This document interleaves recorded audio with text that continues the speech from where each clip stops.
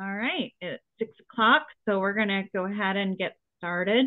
Welcome to the quarterly NASW Pennsylvania Chapter Town Hall meeting, which is a great opportunity for members and non-members, but social workers in general in Pennsylvania to get a little bit of CE credit while also learning about important events and having the opportunity to like talk things through, ask questions, etc. Thrilled to be here, and I'll introduce our speakers, starting with that this is the first town hall meeting for our new president, Sierra McNeil. Congratulations.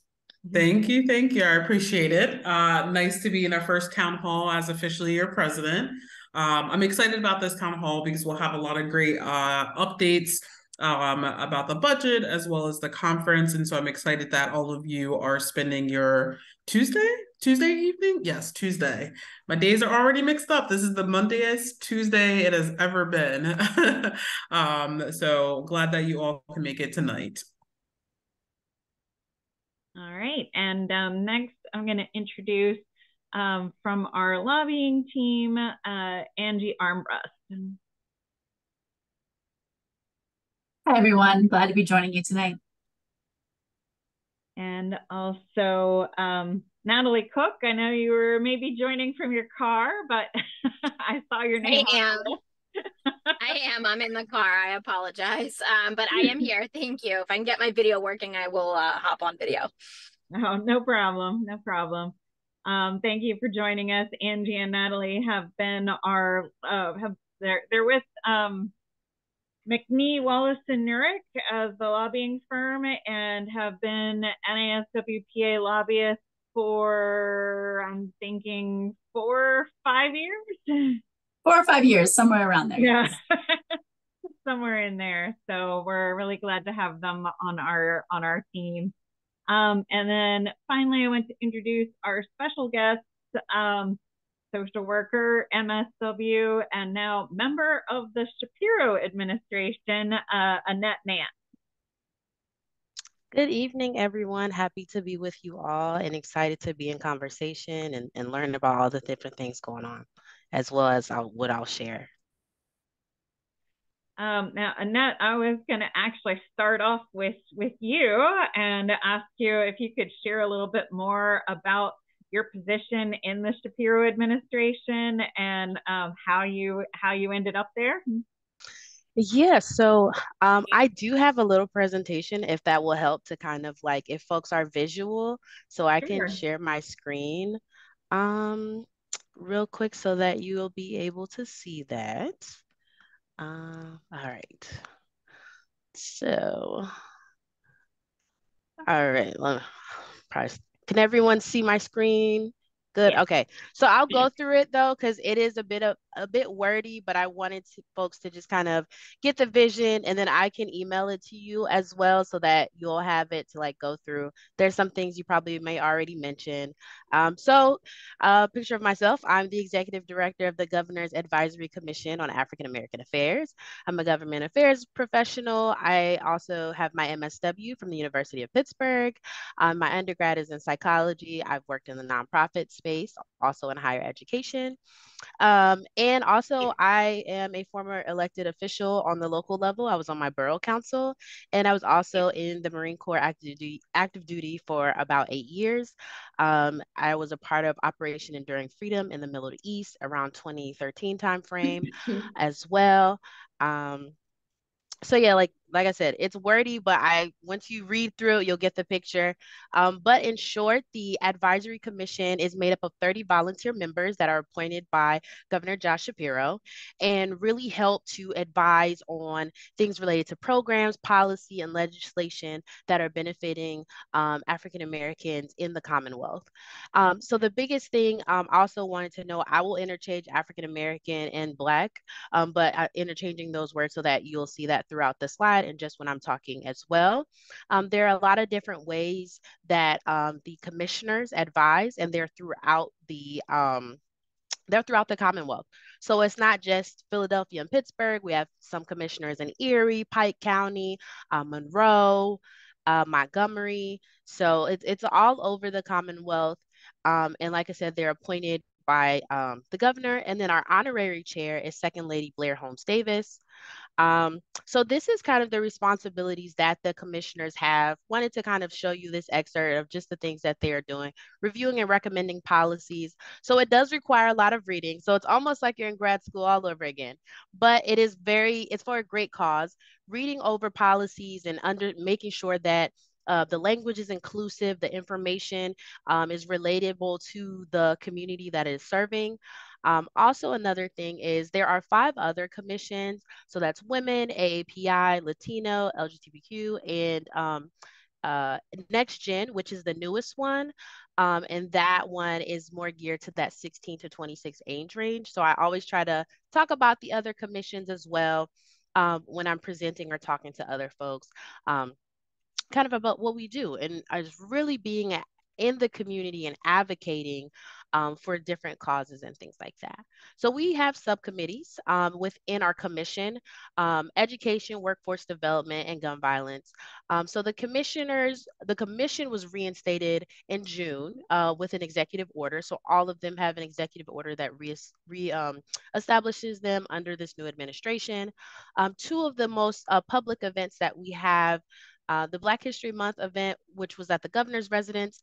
I was not the executive director at the time. That position was being filled, so we were interviewing. And then the Juneteenth recognition event, that was at the State Museum. I was the executive director then, and I led that event.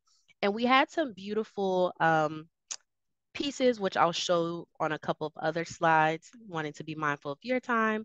But this is kind of some of the events. So Black maternal health. We were there in attendance with Second Lady Blair, who spoke, and a couple of other advocates throughout the Commonwealth.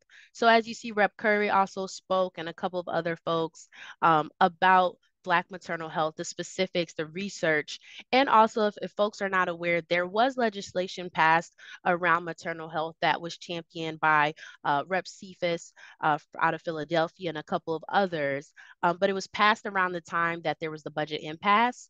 And so that was when at least 2 other things of legislations were passed as well to really make sure that holding folks accountable when it comes to reporting about maternal morbidity and things of that nature. So these are some of the photos from the Juneteenth event. We were able to partner with the PA Council of Arts folks and provide an honorarium to artists. So we had about 7 artists from around the Commonwealth that were able to participate, have their art throughout the museum. Wish I would have had more photos, but you kind of get the picture. So we had them across the museum. And so folks were able to kind of walk through. The governor himself also walked through, and an amazing opportunity came out of this for one of our artists, a couple actually. One has their art featured in the governor's residence. So it was really awesome that opportunity came out of it, and others were able to get some pieces of art. And so this was a great event. We had a lot of transformational and amazing leaders from around the Commonwealth who were at this event. A few highlights from the First Lady's office. You probably have seen some of this stuff throughout social media or their website or, things like that of the spaces that she's joined, State Police Academy and things of that nature. But like I said, I know it might sound like I'm going through this fast, but I will email this so that you can kind of go through yourself, since I know we have a good bit of other speakers. And then also the first bill that was passed, really important, especially as it relates to breast cancer screenings being free for Pennsylvanians. It's crazy to think that we are just now at this point, but also knowing that this is still an amazing feat within the Shapiro Davis administration, and also how we are moving things forward compared to a lot of other states. So let's see, a couple of the same things here of things that were created if folks were aware, or who work with those that do abortion care. So the website is available for folks to be able to find abortion care within Pennsylvania. And so that was something that did not exist prior. And so that came out of the items that happened with the SCOTUS ruling. So you'll see that there. I'll have more things that you can read on it there just for you to be aware of. And then touch a little bit about the lieutenant governor and the things that he's been doing as he is leading the Board of Pardons. There was a grant opportunity that came out of PCCD, so the First Chance Scholarship Fund that was to school districts and community-based organizations. And so a lot of monies of that was related to the Safer Communities tour that he did, that he kicked off in Pittsburgh and went throughout the Commonwealth. So just highlighting a couple of those things. You'll read about that there. And this was also related to gun violence prevention. Pictured here are some folks who are advocates and also doing this work. This was held in Philadelphia, but there's also a couple of bullet points there. Let's see. I just put the definition of budget impasse. I don't want to assume that everyone is familiar with government affairs lingo and things like that, especially since there was a huge delay. I think that we're all learning together. I've come across a lot of social workers who are not as familiar with things in the government relations space, so I try to give definition. And also another thing that is interesting to note, when they say the budget is passed, it doesn't always mean that it is done because there's so many other administrative things that need to be done. So when the budget was actually signed August 3rd, there were so many things that it delayed. So for example, not many people know that when the budget is delayed, a lot of folks like myself and others who travel throughout the state, any travel that we are doing is not reimbursed right away like usual. And then also it hinders like school districts trying to dissect their funding and where things will go there. And that's like pretty huge when we think about it was there August 3rd. We are in today's the 29th. School started for some districts either this week or last week. So it's still, it provided such a hindrance in a lot of different ways. Um, and so there was a couple of things within like the mental health space, maternal health. I'm sure Angie would probably cover some of these items, but just showing you some of the stuff that the administration has worked on. And then prior to that, when the governor was Attorney General, safe to say that was one of the initiatives and programs that were launched. I have the link in there as well so that you can check that out for yourselves. Let's see, where are we on time? 6:13. All right, I'm trying to make sure that I'm covering a couple of things. Free breakfast, a lot of folks know that was really, really important. I put this in here because I think it's important for folks to see the numbers of how many students this is really affecting according to the 2023 fiscal year budget. And it broke it down by county when we think of how many children in schools, when they go to school, this is probably one of the only places they're able to get a well-balanced meal. And also the governor and Dr. Mumeen, the Secretary of Education, did a tour of just kind of explaining that to folks, and they included children in the process. And I thought that was amazing. One of the schools, Penn Hills School District, was able to participate. They had some of their students at a day camp who were able to introduce the governor. And they were also nervous, but it was so cool to just see kids be involved. They had a little lunch tray with a little apple and everything so that they could see like the bill being signed and all that. These are just additional things, especially when we think about other areas that affect a lot of the folks that we may service or assist. When we think of the websites for this state, Code Office was created, the Commonwealth Office of Digital Experience, really making sure things are inclusive. We know a lot of the websites definitely need work and need help. So the state is also going through like a revamp process with the website to make sure that the links actually work. They have the right information. So it's going to take a bit of time, but it's a work in progress. A director has been designated for that office, and also wanted to highlight those. It was in the prior slide about broadband because we know how important it is for folks to have access to high-speed internet. So there's a good bit of monies that is being allocated for that in the budget and just in general. And then last but not least, I know I went through this fast, but I just wanted to make sure I stayed on this slide. I think the biggest thing I always try to tell folks, no matter what rooms I'm in, call to action, communicate with your elected officials. It doesn't just mean in Harrisburg, but when you are in your hometown, I've had colleagues or just a professor told me that if you are a social worker and your state rep does not know who you are, then you need to change that. They need to understand who you are. You need to understand what committees they serve on, what things that, really affect some of the folks that you work with, and reviewing the committees on the websites because it's very accessible. And then if you go to PA Legis notifications, you can sign up your email and kind of get, those daily notifications of what's going on, what's being voted on, and whether it's like a legislator who is trying to make this like October Homeless Children's Month or things like that. All those things come up.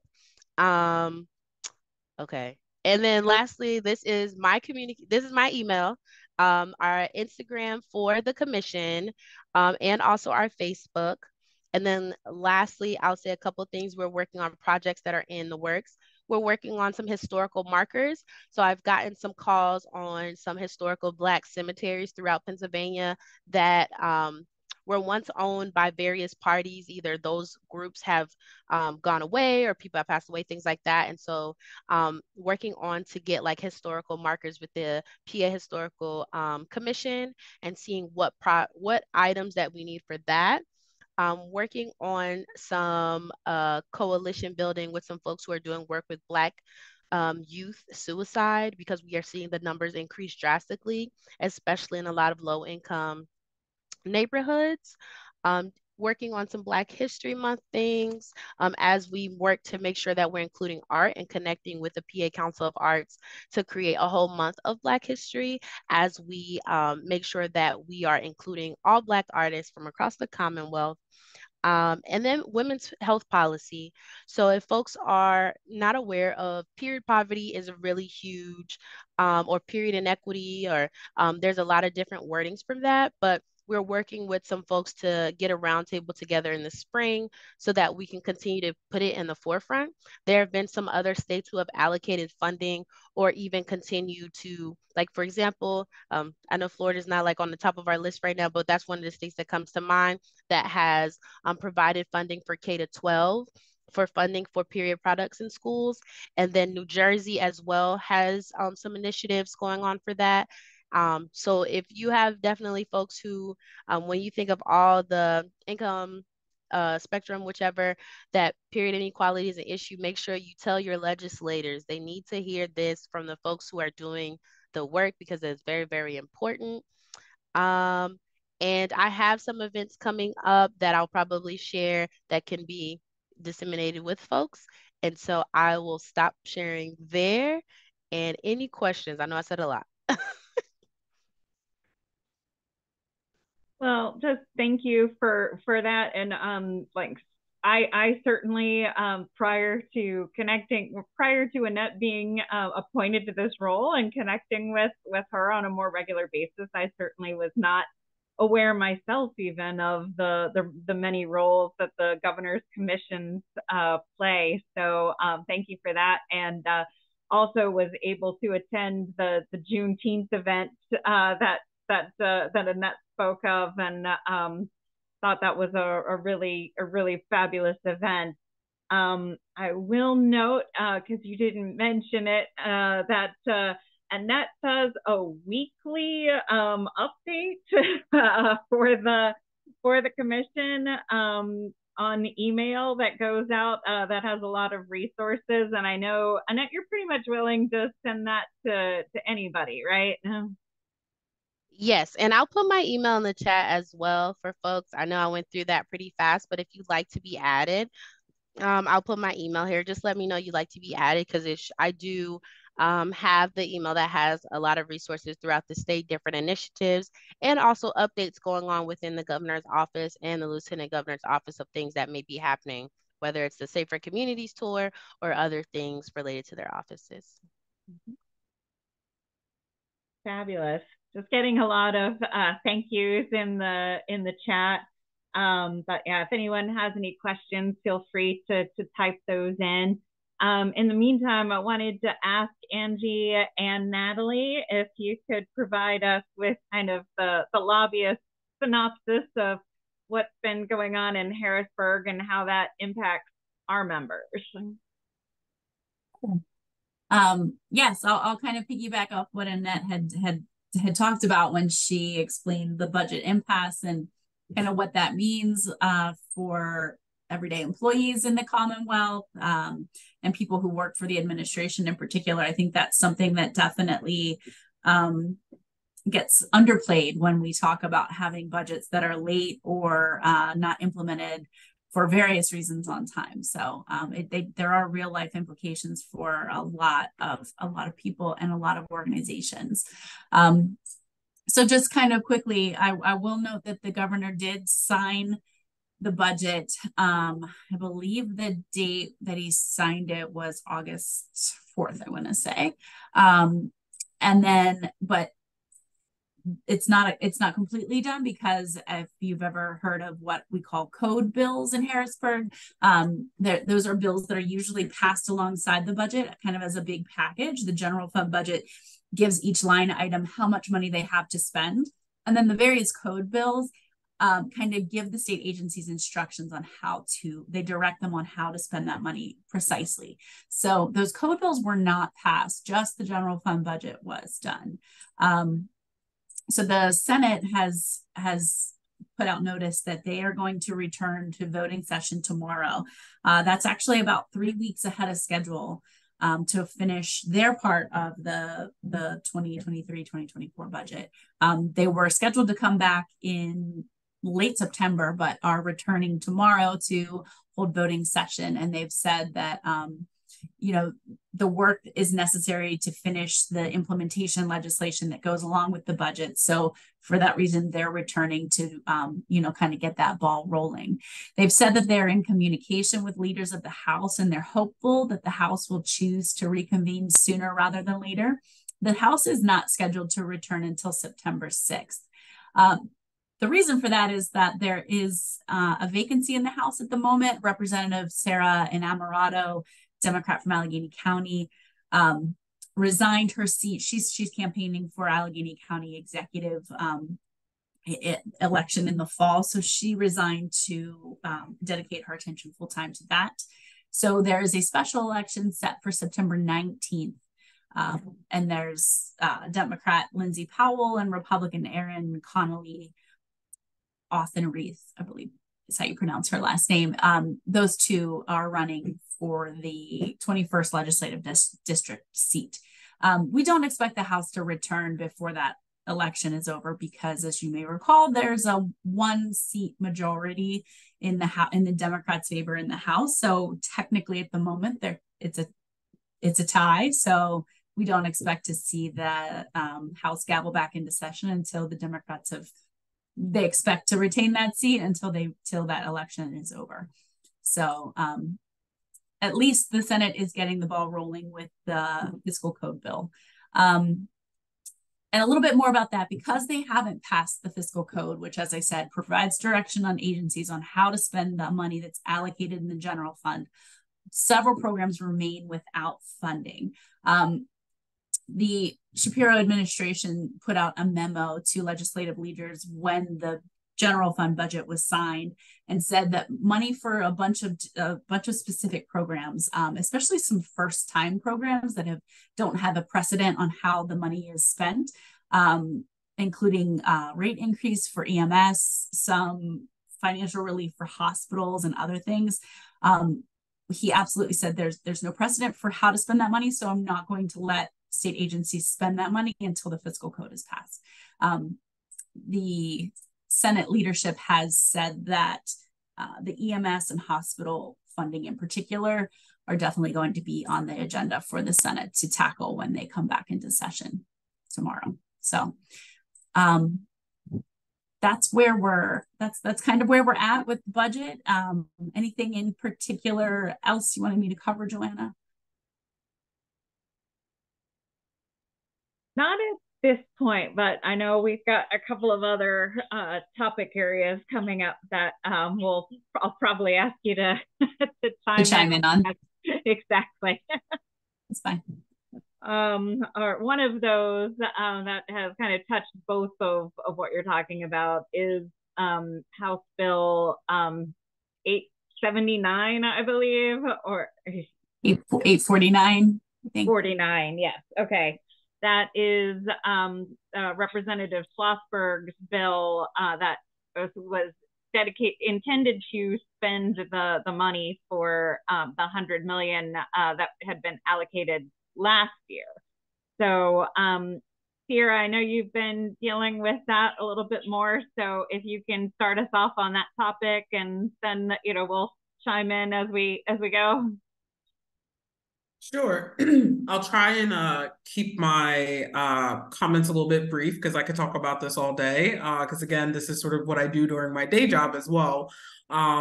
But for those of you who don't know, the state of Pennsylvania was awarded $100 million to address the adult behavioral health system here in Pennsylvania. I was about to say Philadelphia, but I meant Pennsylvania. And so they created a behavioral health commission that was made up of different professionals. So NASW actually had a representative, Dr. Stephanie from, I believe, Penn West University was a part of that behavioral health commission, as well as they had psychiatrists and other sort of professions there. And then also, I believe they had consumers that were also a part of that commission. And so that commission was in charge of sort of deciding how are we going to spend this $100 million.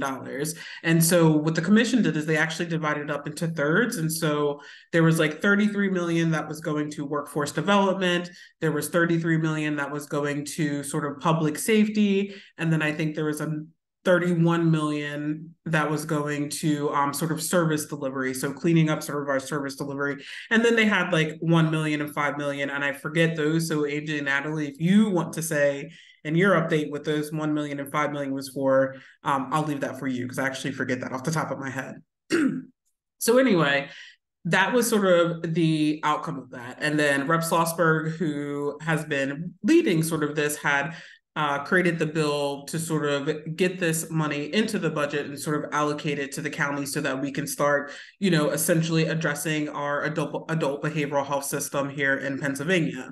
Unfortunately, for many reasons out of our control, that did not happen. And so the $100 million, and Angie and Natalie, this is where you come into because I want to make sure that I'm communicating this correctly, but I believe the $100 million actually went into the Department of Education, so the school route, rather than coming into the community behavioral health, adult behavioral health side. Yeah, just to clarify, the money in the Senate's version of the general fund budget, the Senate directed that money into school mental health programs. Yes. And so while we understand that there is a need to sort of have mental health services in the school system, this was actually very frustrating and devastating for those who are in the adult behavioral health because we sort of need that money. So we have been working on a very skeleton, very survival sort of budget since 2012 when we had our first cut, which was about 10%. And so that was about $86 million that was cut from our budget. And then you sort of look at where we've been going from 2020 or 2012 with inflation, with the cost of living. Then we had the pandemic and sort of all of these different challenges. And we're still operating on this budget that has not caught up to where we're currently at. And so this is very frustrating for people. One, the Behavioral Health Commission that was put together sort of was in charge of allocating this, but then also people who are in behavioral health like myself and most of you that are probably on this call, if you work in the public system, it's very frustrating because this was a chance for us to sort of get, even though it was one-time funding, this funding was there to sort of help us sort of improve our sort of struggling system that we currently have.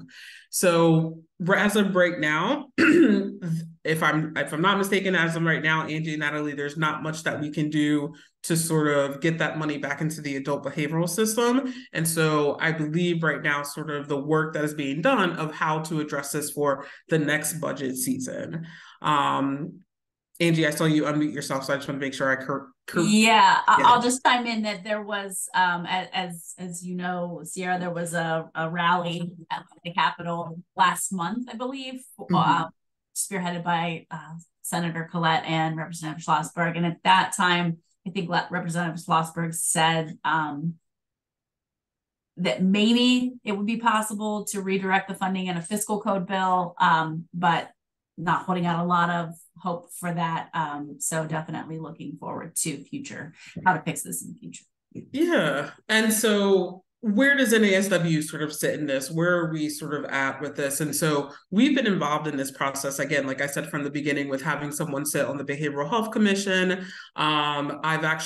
We had our own sort of separate budget hearing that was put on by our legislative committee. And so that was earlier this summer in June. So we had that, as well as I participated in Rep. Schlossberg and Senator Collette's budget press hearing that they also additionally had, sort of speaking from not as your president, not as my work, but as a social worker, as someone who has dedicated their life to sort of, working in the behavioral health system.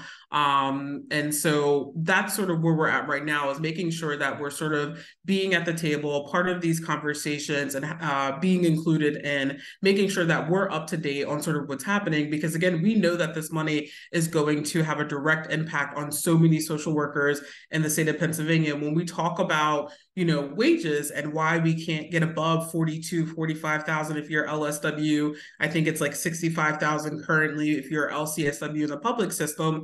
It's because of our budget. So understanding as a social worker, a micro social worker, that your salary is dependent on what's happening at the state budget. And so this is why advocacy is so important. And so leadership within NASW has been looking at sort of what else could we possibly be doing when it comes to education and awareness. So we're meeting with different reps. We're educating them. I can tell you right now, there's so many reps out there that have no idea what it takes to become an LCSW. And so me just starting from the very beginning and just walking them through that. I think one of the funniest questions I've gotten was I asked a senator or a rep or not a senator, I think it was just let's just say a representative, how much do you think social workers make? And they said about $80,000. And I was like, no, that's not what we're currently at in the public system. So again, I think educating sort of our reps around sort of the challenges and barriers that we're facing as social workers, but then also just letting them know, oh, my screen froze. Can you still hear me? Yes, we can still hear you. Okay, my screen froze, so I'm just gonna keep speaking, but if I cut out or anything, please just let me know. But sorry, now I lost my train of thought. What was I saying? You were explaining the error of their ways in guessing the salary. Exactly. So, and so we have been looking and talking about different avenues. So again, a lot of the challenges that we're having when we look at the behavioral health system is also having correct data. And so what we know is that Pennsylvania is not really great at collecting data, but this data is sort of necessary to paint the picture or sort of paint the story of sort of what our workforce challenges currently look at. And so NASW, again, being part of some of these conversations and looking at how we can best support, social workers across the state of Pennsylvania. I think that's pretty much it when it comes to the $100 million. Angie, Natalie, or Joanna, is there anything else that I'm missing or that you would like to add? I know some folks in the comments were mentioning like the need to fund mental health at all levels, and that's something that I think is probably something that that we want to address. That absolutely we do agree that there does need to be far more money in the school system, but there was kind of this a frequent legislative strategy is to pit groups in need against each other and like call it a competition of resources when it's not necessary, when that's not necessarily what it would have to be. It would have been very easy to fund both of those programs at the level that they were suggested, especially since the $100 million that we're talking about here came from the federal government with the Recovery Act, and the school mental health funding is intended to be recurring funds, but kind of currently at least funded with a non-recurring source. So that makes things a little bit more challenging. But we're definitely very much in favor of mental health being improved at all of these levels, because we see it kind of across the board as being under resourced in general. Yeah, I would just like to add to say to that this is so we can fund school mental health services and we can fund our adult behavioral health service. So as Joanna mentioned, for those of you who don't know, there was $100 million that was already allocated to the adult behavioral health, but then there was another $100 million that was advocated to, or that was for school mental health services. And so what they did is they sort of took the one from adult behavioral health and then put it into school services. So this is not like we have to fund either or, and I'm taking words directly from Rep. Schlossberg. He was saying that this is possible that we can fund both, because I want to make it clear that the students of today that are in the school that are experiencing mental health services are going to be our adults of tomorrow. And when we look at the adult system and we look at some of the challenges and barriers and the gaps of services, this is sort of where they come from. So it's not about funding one or the other. It's about how are we funding all of this, because this is sort of a pipeline that we need to address. And because we're addressing it from a silo sort of understanding, then that's why we continue to experiencing a lot of the challenges that we're facing today.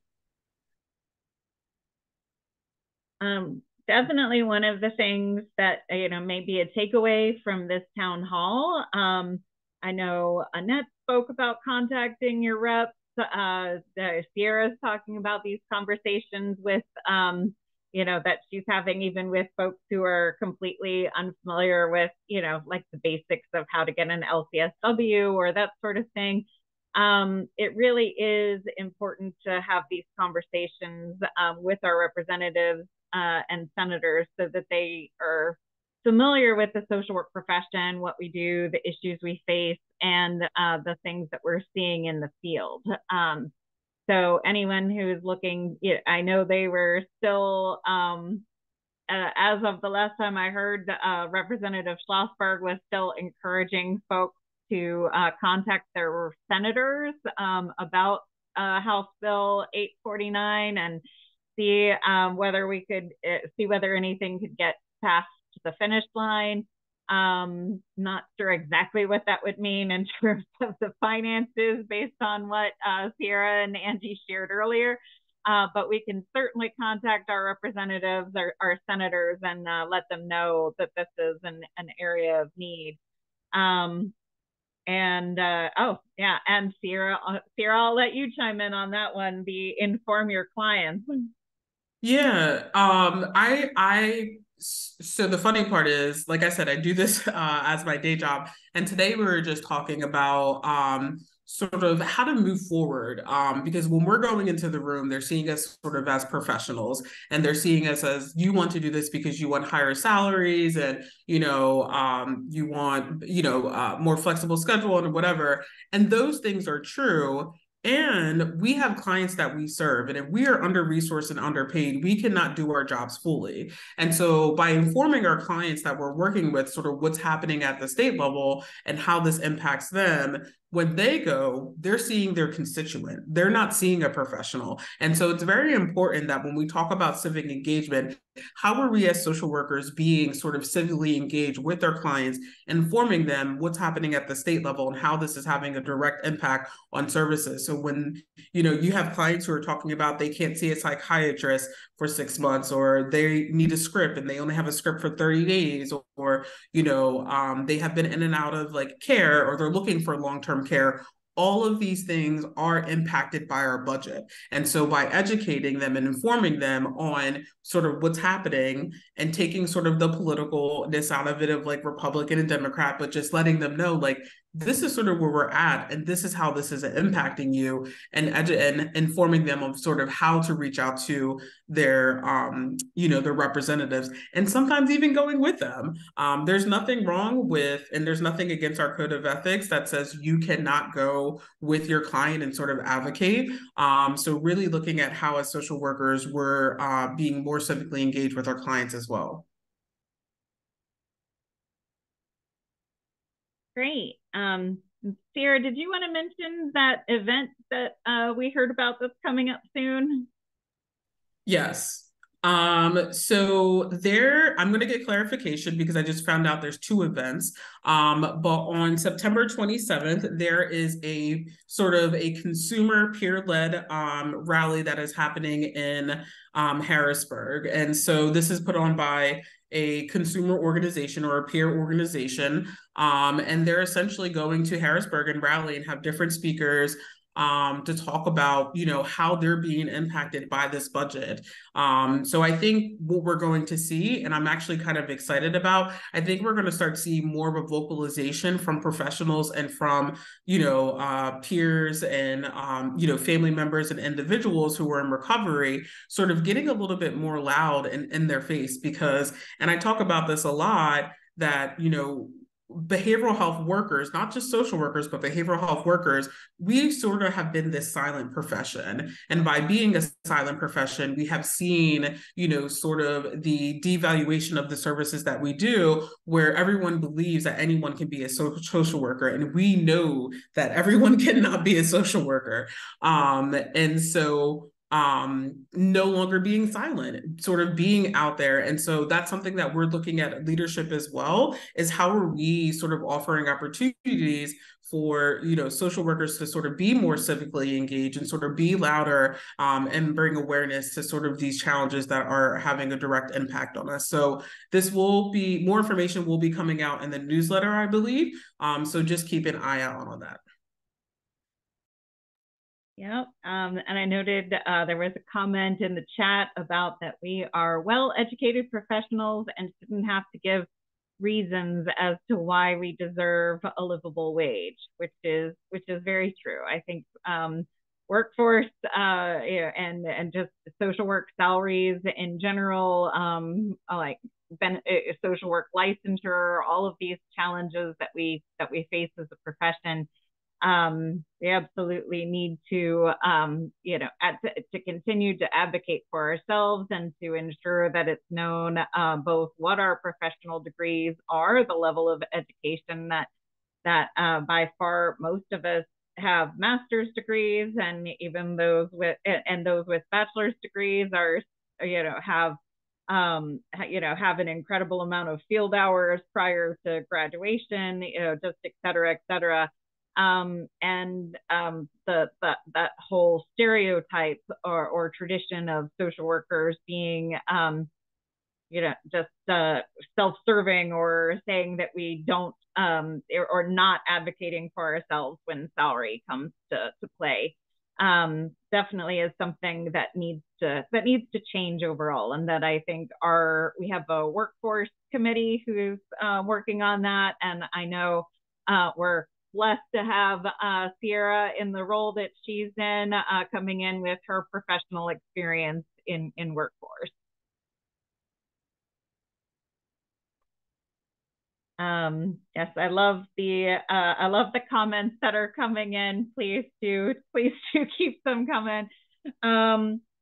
One of the next things we wanted to talk about, just to provide an update, and then we'll open up it in general for questions. I have a couple of random things I can ask about if we don't have questions, but we'd love to hear from you too. And that is to update everyone on the social work licensure compact and kind of where we are in the Commonwealth, and going to ask Angie and Natalie to chime in a couple of times there too. So the social work compact, I know we've discussed in general at a previous town hall and, newsletters, et cetera, but would make it possible for social workers who are licensed in one state to practice in any of the other states to participate in the compact. There are things like that exist now, such as a nursing compact. There's a compact for psychologists, several of those.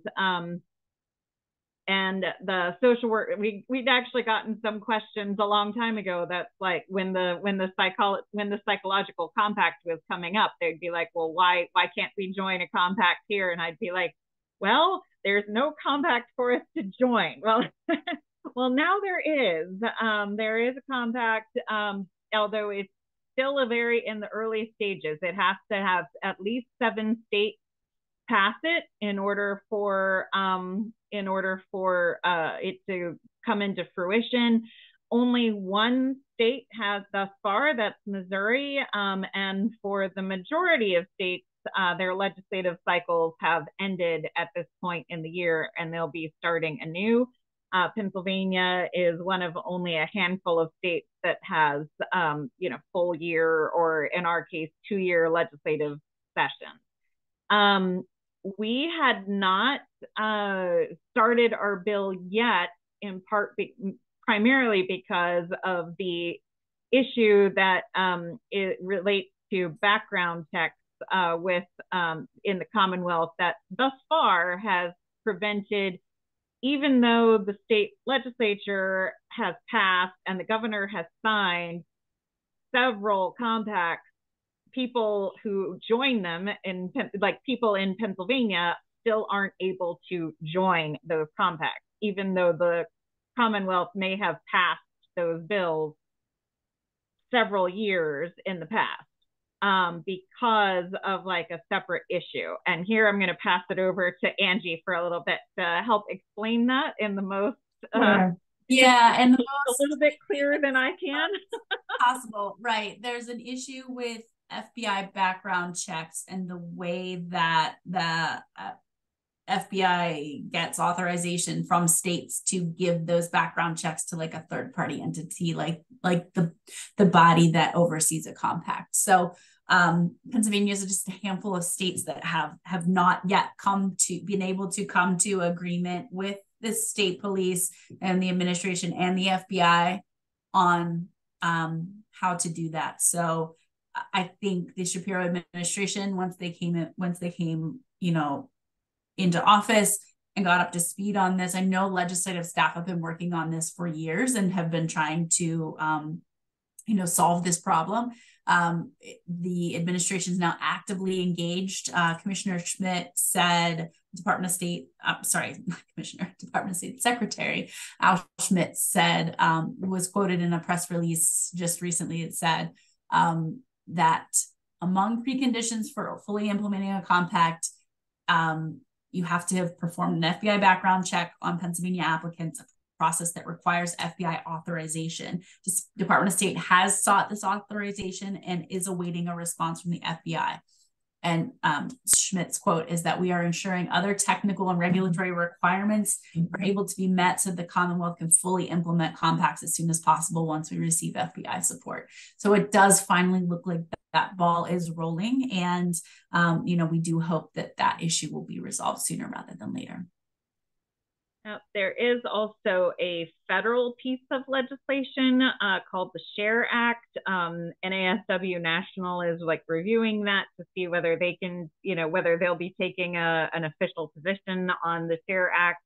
But so for now, I can't say go support it, but I can tell you that it exists and that, the purpose behind it is to resolve these issues for all of the states that are impacted.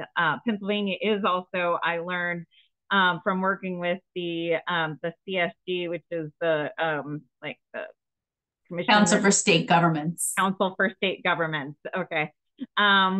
That has been supporting this initiative along with the Department of Defense, which gets involved because of military spouses and military members needing to be licensed in multiple venues and able to facilitate transportation and troop deployment. But the CSG informed me that even though there are a handful of states that are impacted by this, that many of them are impacted for certain compacts and not for others, and that Pennsylvania is really the only state that is across the board impacted by this issue. So, so we always love to be unique in Pennsylvania. But anyway, so long run is, however, that doesn't mean that the fact that this issue exists doesn't necessarily mean that we shouldn't be working to get, to get the ball rolling in Pennsylvania. For one thing, as I mentioned, only one state has passed this so far, and the commission for the compact won't even exist until 7 states have passed it. So it's at least like a minimum of 18 months to 2 years away from being at the stage where anyone could theoretically join the compact, even if it existed. And of course it may take some time for it to get past past the legislature in Pennsylvania. So we've been working on this as a legislative strategy for some time, kind of wanting to make sure we were crossing all of our T's and dotting our I's to ensure we were going in the way that was going to best facilitate for passage. However, we are looking now at getting a bill started in the House. We're going to be having meetings on that very soon. So that's just to provide the quick update. Once we get to that stage where we actually have, a sponsor and are ready to launch the bill, that's going to be another really important time for advocacy, because at that point there will be, an opportunity for any legislator in the House, I think is where we're looking at focusing, but there'll be an opportunity for any House member to sign on as a co-sponsor. And the larger number of co-sponsors that we have, the more bipartisan our efforts are as far as collecting co-sponsors, the more likely it is that the bill will see movement and will pass. So that will definitely be, that's definitely one to watch for, because when we get to that stage, we're going to be like, if you can, please have meetings with your reps. And those of you who have close relationships with with the members of, with your representatives, definitely will be asking you to see if your representatives can sign on. So that's the quick update about the compact. Sierra, was there anything you wanted to add about that? Nope, I think you sort of hit everything. Good deal. Angie, and are you able to share a little bit about anything about kind of the atmosphere that we're looking at going into looking at compacts? Sure. Yeah, I can share that. We've talked this over, with House and Senate staff earlier in this session, as soon as the national compact language kind of became available, right? And at that time, got pretty clear direction from staff that, especially in the Senate, which is kind of where we thought maybe we would originally start with a bill there, that there really wasn't any appetite by the chairman at that time to move any bills on compacts until this FBI issue was cleared up. And that was early days of the Shapiro administration. And I think the word we got at that time was that the administration had been briefed, and we were hopeful that they would get engaged and kind of lead the charge on fixing this. So I think as the months wore on, and we've got an incredibly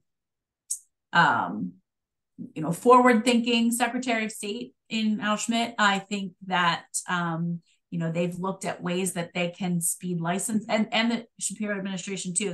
That directive comes from the top to make everything as efficient as possible around licensing and regulations. So I think that this really did rise to the attention to the very top to say, this is crazy that we have enacted so many compacts, and in many instances, members can't participate because of this technical issue. So I think we started seeing it move a lot more quickly, and we've seen a number of bills be introduced by House Democrats, for various other compacts that, as yours has kind of come about in the past year or so have many other professions. So we're exploring now, is there going to be any plan by the House to kind of move those forward like in a big group and at least get some forward momentum while we wait to see that this kind of national issue gets worked out. Then maybe we'll have this package of bills that'll be ready to go once that's ready. So that's a little bit of kind of how our thinking has evolved on it just over the past 8 months here. For sure. Yeah, and in the meantime, we've been having a lot of meetings with elected officials. Like we had a whole bunch of new reps and senators come in in January, and we've been having a lot of like meet and greets. There's only one social worker currently in the House of Representatives. That's Representative Ariane Abney. If you were here and participated in any of our Legislative Advocacy Day events back in March, then you had the opportunity to hear from Representative Abney a lot more at the time. But there's a lot of representatives, including those ones who were recently elected, who have a lot of experience talking with social workers, whether that be social work spouses, like working in an emergency room with social workers as a physician, or or an emergency room nurse. Those who like have mental health issues themselves and are very strong mental health advocates, and are familiar with social workers that way. So we found a lot of very friendly ears as we've been having these meetings and working on forming these relationships.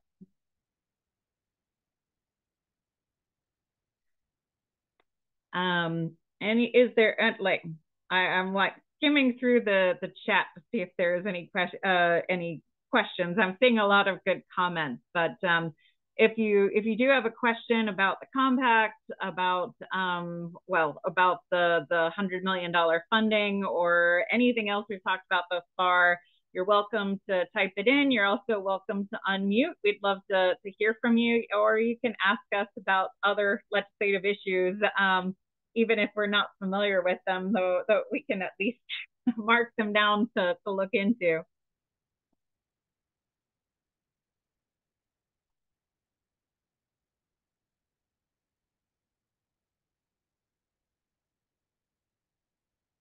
I noted, oh yes, as somebody commented in the chat that it's taking 10 weeks to approve their application just for permission to take the exam. And that from her perspective, it doesn't feel like they're focused on efficiency.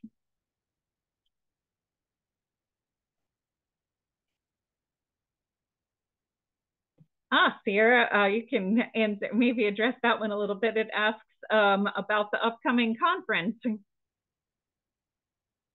Okay, so I see. Yeah, I'll address that one. There's one under it, and I just want to.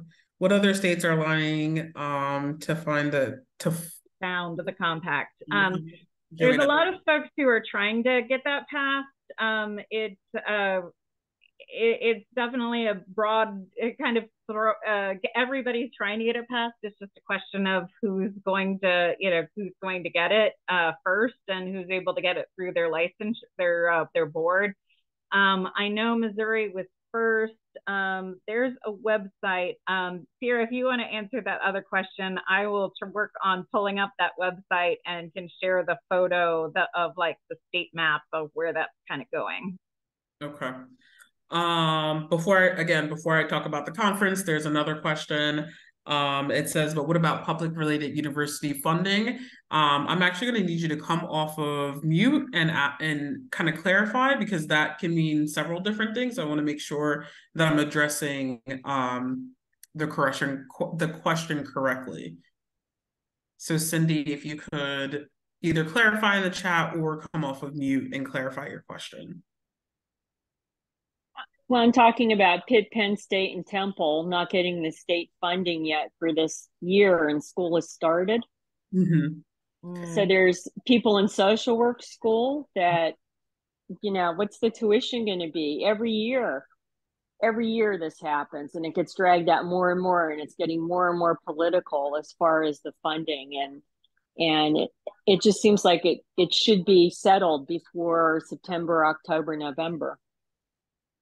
Yeah, so Angie, I see you unmuted yourself, so I am going to pass it to you because the only yeah, and I will just chime in. Yeah, you're correct. It is not settled, and this is I think the longest we've ever seen it go, and the kind of the most divided we've ever seen these votes kind of fail over and over again, as they tried to, as you're probably well aware, they tried many times over the last few days of session in July when they were here voting on the budget. The House really was just not able to get the majority needed to pass those bills. So that's still a big question mark. I haven't heard if those bills will be taken up. And again, you know, the issue was in the House, and the House isn't slated to come back till the end of September. Yeah, I also heard that there was a connection there with folks objecting to certain universities because of gender affirming care. There were all sorts of reasons given. You know, yes, that came up. The Freedom Caucus made that a talking point. Other complaints were made about you know, them being exempt from right to know requests, which has been kind of a ongoing talking point over the past few years. So, but yeah, sadly, still really no answers on when that's going to happen. Okay, I found the map that talks about where legislation is actively pending right now. I believe this does not include some of the spots where, you know, like if their legislative cycle is already ended and closed. I'm not sure what that means as far as like whether the color would have been changed or not. I think if they got a bill in, it's here on this map as far as labeled as pending. So that would be Georgia, South Carolina, North Carolina, New Jersey, Ohio, and Wisconsin, in addition to Missouri. I believe I heard that Ohio is actually relatively close to passage, if I'm not mistaken. And that was like a separate bill, but I think they passed one house and are waiting on the other chamber now, but they're the only other ones that I know of that have gotten that far. So like I said, we probably have a little bit of time before this comes into law. But we had been holding out, not because we weren't interested in the bill, but only because we were trying to figure out the best strategy for how to get it passed. And I know Angie earlier described kind of our evolving thinking on that matter.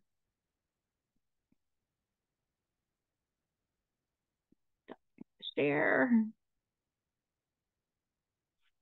All right, Sierra, you want to talk about the conference? Yeah, but before I do that, sorry, there's like moments. So there's a comment from John and Jonathan. And Jonathan, I would love for you to email me. So I'm going to put this in there because I think what you're speaking to deserves a larger conversation. And as NASW, I don't know sort of if we've done any work around harm reduction as of yet, but I would love to sort of hear your thoughts and sort of have that conversation more. So I will, well, actually my email's on the website. So just email, I think it's president@naswpa.org. Thank you. Yes. And then there's another comment in here. Elizabeth as well, same thing, if you can email me, because I think this again is part of a sort of a larger conversation, and we did not sort of account for some of these conversations tonight. So if you wouldn't mind emailing me, and then that way we can sort of continue the conversation off of here as well. And same thing for Elizabeth as well, to sort of email me. All right. So again, because I want to be aware of everyone's time, I would like to talk about the conference. So I'm very, very excited this year because again, this is my first conference as your official president.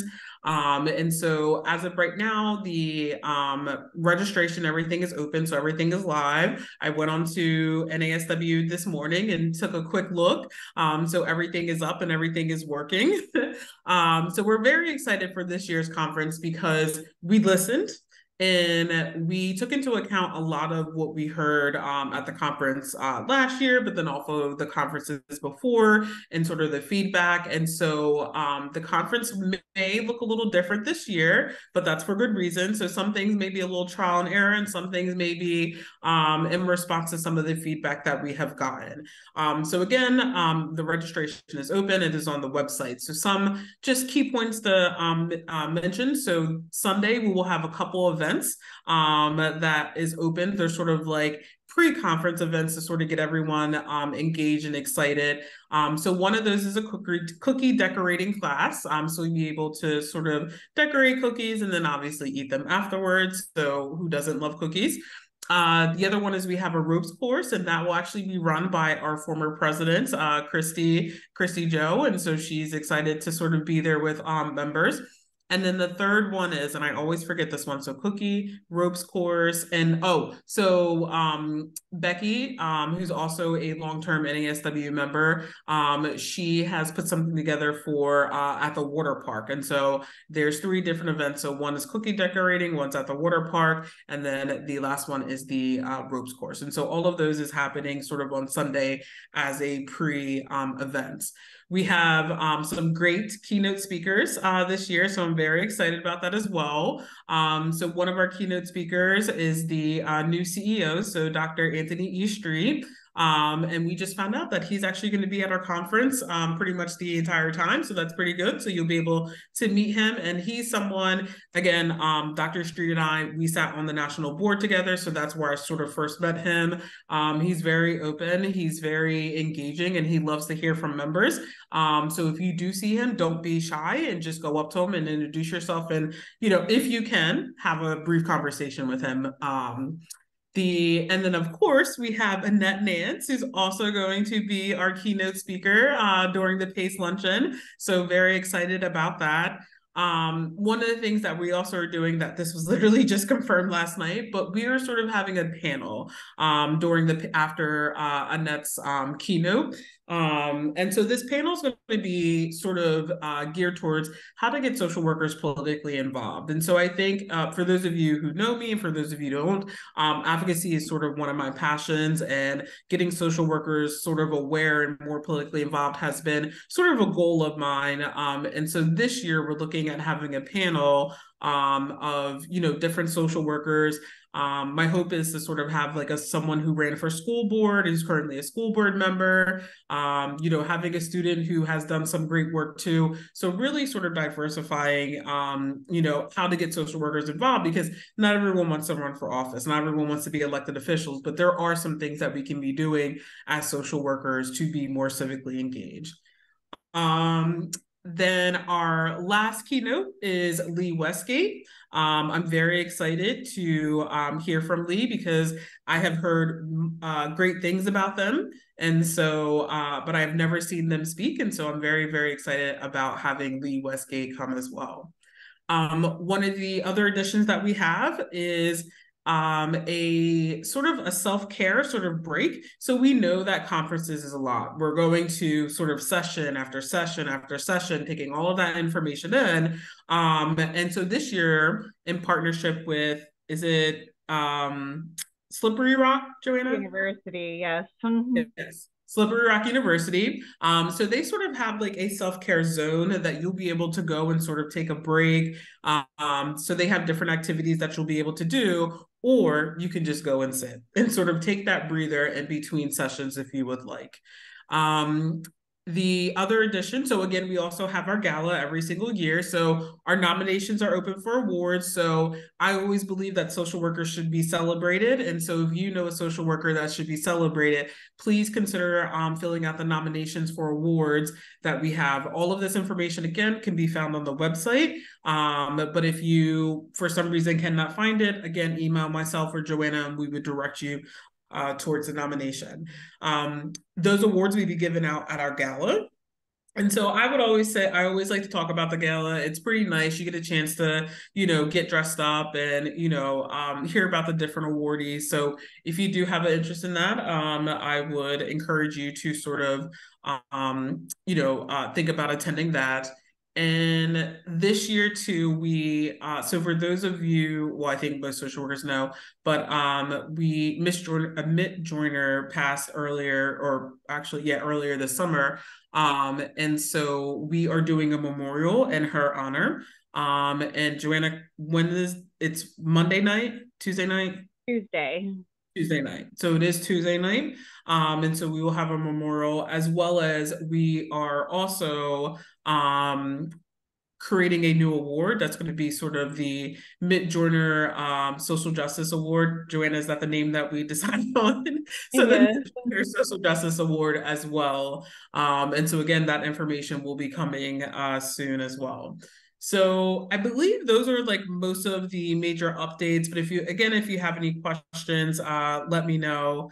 And okay, so we will get more. I see a comment in here about more information about the memorial. So maybe we should, Joanna, consider thinking about putting something up about for members about that separately. So I'm going into the chat. Will there be a virtual option for those who cannot attend in person? No, there is no virtual component this year. Again, listening to feedback from last year and the year before. I can jump in on that one if you want, Sierra. So listening from feedback from that year, just with a lot of the sort of technical difficulties that we had with sound and, visuals and stuff, we decided to go back into person this year. Yeah, we also have, we do plan long-term on having some form of virtual attendance, but we're looking at the different models for how that might work. This isn't, again, for this year. This year we have very brand new staff. If you are aware, Michelle Brode joined us on staff only 2 weeks before last year's conference. And then after I came down with COVID in the middle of the conference and got sidelined, she had to kind of take over right when she was a new employee, with the assistance of Sierra and Christy jumping in as volunteers, and of course all of our staff. I like Alicia and Rachel were all, and our multiple interns at the time were all jumping in as much as they could. But for this year, kind of acknowledging, knowing that we have new staff, we definitely want to, keep it simple while our staff are learning the ropes and getting trained for our new employees. But we do intend on having that as a aspect of future conferences. We're just again relooking at the model and giving our staff a chance to learn the ropes. Yeah. So I did want to address, there's a comment, is the event mask friendly for those caring for elderly relatives? So we are, actually, Joanne, I'll let you answer this one. Is the event mask friendly for those caring for elderly relatives? We certainly will allow anyone who wants to wear a mask is encouraged to do so. We also will have the kind of color-coded neckbands that we had last time that kind of give some indication whether you feel comfortable with whether you feel comfortable being close to others or not. Yellow kind of meant like I'm kind of comfortable, like fist bump or whatever, but you know, like no real handshakes or whatever. And then red was definitely the I don't feel comfortable, so please stay 6 feet away. So those will be available again.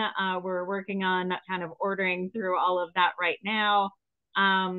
Also, we have accommodations posted on our website when you go register that, and you know, that gives a lot of information about like accommodations for people with mobility issues, food sensitivity or allergies, or anyone else who needs accommodation. Cynthia, I see you have your hand raised. Yes, thank you. I have a bit of a cold, so I'm not going to put my screen on. But I just want to be on record again that, you know, we have the conference in a place where persons with a disability like myself cannot independently get there. And now we don't have a virtual option. So I just think it is disrespectful all the way around. For those who don't know me, I'm a past president, have since been diagnosed with MS, and I just don't understand how social workers do this. So I'm not going to be.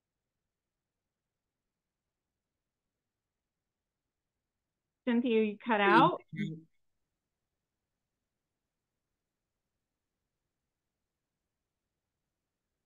Yeah, I went out. I'm sorry. I'm on my phone. But I just think it's wrong, and that's all I have to say. I can't believe it. And I'm extremely upset about it. So that's it. Thank you for your comments, Cynthia. All right. I think that's all the sort of updates that we have for tonight. All right, so I'm just gonna say, so we, as of right now, cannot switch our hotels. If I'm being fully honest and being fully transparent, this sort of agreement that we have with the Kalahari was set in place before I was elected. Joanna, I think absolutely. You know, so unfortunately, we're in a position where we're kind of contracted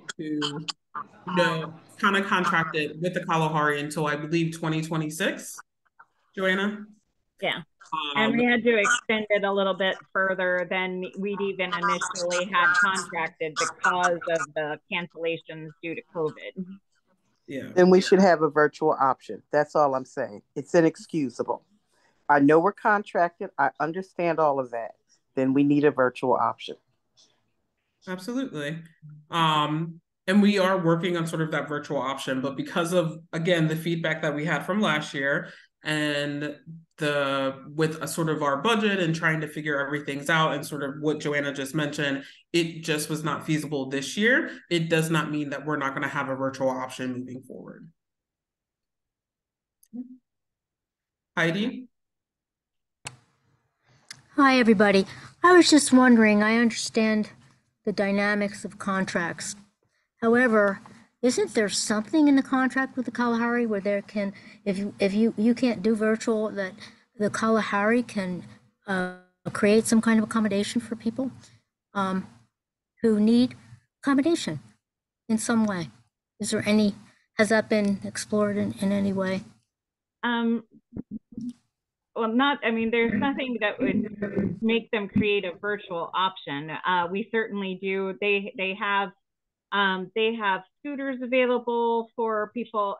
We also have a block of rooms that are held for folks who need rooms closer to the side of the conference center. That will make it available for anyone who is reliant on having that closeness in order to be able to get around the conference.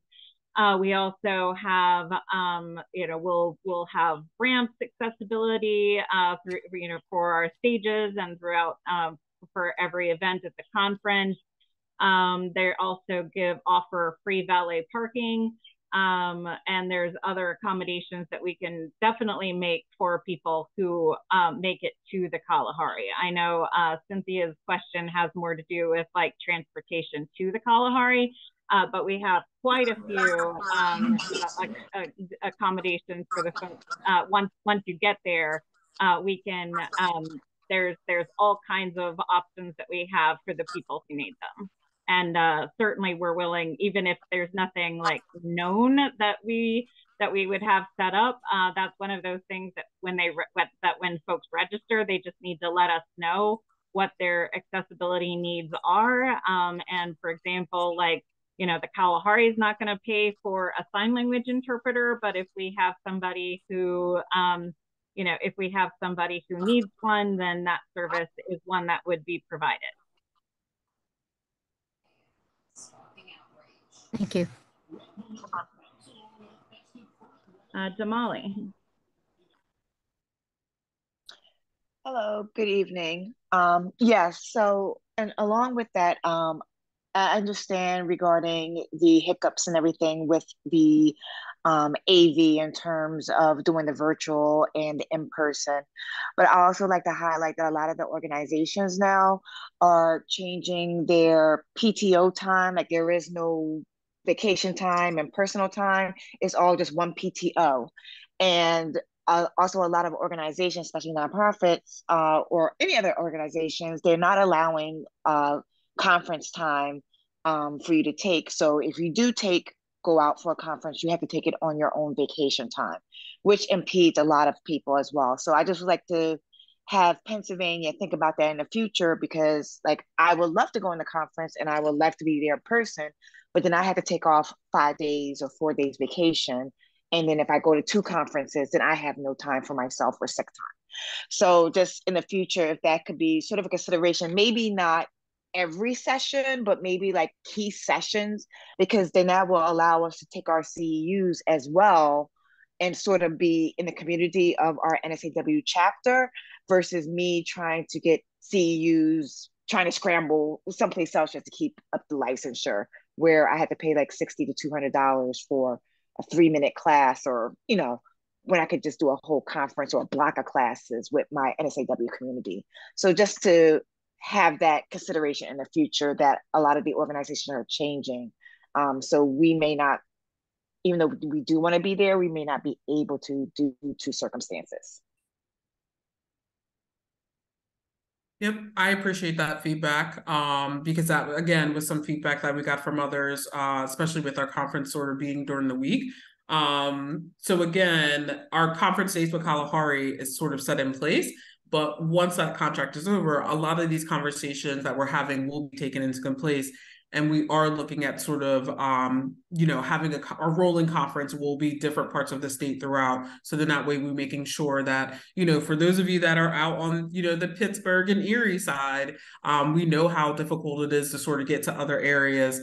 So really looking at sort of how are we being accessible, but also changing the venue so that that social workers have more access to the conference as well. All right. Thank you. Another thing to keep in mind that we, that social workers in need, we do offer a lot of, we're looking at adding more virtual only symposia and events to our general programming, which may be how we kind of handle things in the long term with that too, is having like having far more of a mix of virtual only events along with in-person events. We also, even now currently, in addition to some of those long-term, like longer full-day symposia online that we may be having in the future, currently you're able to get you participate in our monthly member webinar once a month, which would get you 11 CEs a year, along with participating in our quarterly town hall meetings, which would net up to another 6 CEs per year. So definitely by being a member of NASW-PA, a person would be able to get all 30 of their CE hours for free as part of their NASW membership. The conference as a whole, we think of it more in terms of like, yes, it's a place for continuing education, but it's also a place for networking, relaxation, the ability to connect with peers and colleagues. And some of those things just can't be duplicated on the, on a virtual platform. But as I said, it's really just a question of like what we're doing this year. Next year is going to look very different. And again, we continue to, as folks do have interests in like, like a full day symposia, please let us know, because we're always interested in hearing the feedback of things that may be of interest. One of the, I did want to mention, while in our last 5 minutes, along with the application for our awards, which again, we offer Social Worker of the Year, we offer the Kirsten Bowser Emerging Social Work Leader for somebody who's new to the field, Social Work Educator, Public Citizen, the new Mid-Joiner Social Justice Award, and our Phyllis Black Lifetime Achievement Award. So nominations are open for all of those. The other thing that is a new program that applications are open for, and if any of you are eligible, you'd be welcome to apply, but for anyone else, if you know of students who would be eligible, then we would certainly appreciate you getting the word to them. But we have a new program called Delta Scholar Program that does provide 1 year of free NASW membership, in addition to free conference registration, lead registration, other event registration, along with providing mentorship opportunities for connecting with someone from our board. That is going to be awarded to 10 social work students who represent some kind of underserved population within social work. That is anyone who is that relates to racial or ethnic minorities, relates to anyone who falls under the LGBTQIA umbrella, folks from rural populations, or folks with physical or mental disabilities. So that is a program that we currently are accepting applications for. So, and we appreciate anything that y'all can do to spread the word and make sure that this is getting to the ear of the people that reach it. Since we were talking about conference registration, I also wanted to mention that we do have a scholarship fund associated for conference registration, and that when you register for your conference, you'll have the opportunity to contribute to that scholarship fund and help bring others who are currently, un or underemployed or in some kind of financial need to the conference. Any closing words from any of our speakers? I know this last part was a little bit more NASW oriented, so here I'll probably throw it to you for most of our closing thoughts, but any of our other speakers are ready to chime in. Oh, yes, and I see the comment about the voting initiative, so you may want to address that too. So, yes, again, like I said, advocacy and civic engagement is sort of my passion. And so I'm currently working with the PACE chair to because they already had some things created in the past, but I'm not sure what happened with them, but sort of bringing those back out, as well as Joanna and I have also been talking about some of these initiatives and being more visible as a chapter. So yes, we will definitely, like I said, keep an eye out, because there are going to be some major things coming out, especially early next year. So keep your eye out for some of these initiatives that will be coming out. And that actually, sorry, before you get into closing remarks, that actually like reminded me of something that I wanted to ask Angie about, but wasn't sure. So hopefully I'm not throwing you on the spot too much, Angie. And I know we only have like 1 minute left, but I heard on a podcast I was listening to today about the importance of the Supreme Court election that's coming up this November in Pennsylvania, and wanted to know if you could tell us a little bit about what's going on there. I cannot. I'm sorry. I too have seen a lot of news, and I've seen a lot of people talking about it. I know that the chatter has kind of picked up online this week. And I even made a mental note to myself. I'm like, I need to do a little deeper dive and make sure I fully understand, like you said, the implications of the Supreme Court. So I don't, but I'd be more than happy to put a little blurb together if that would be helpful in the next few days. Yes. And I say your thinking completely aligns with my thinking, where I heard about that and was like, all right, this is something I need to know more about, because if it's reaching the level of being on national podcasts, it's probably relatively important. But it definitely is. I just back to school has kind of fried my brain here this week. I will do what I need to do, and Angie will do the same to learn more about this. But it's just a reminder for those who were asking about the 2024 election that there's a 2023 election too, and that one might also be pretty important. All right, Sarah, back to you. Just there was one question about the Delta scholars. Are applications still being accepted? And yes, that is the answer. So I'm going to keep it short and sweet because it is 7:31 and I'm very aware of everyone's time. I appreciate all of you for coming tonight. As I said, if you have any questions or comments, my email is open. Please feel free to email me. Just give me 36 hours to respond. So I always tell people that ahead of time. But again, like I said, I appreciate all of you for coming. I hope to see most of you at the conference, and I hope you enjoy the rest of your evening. All right. Thank you very much.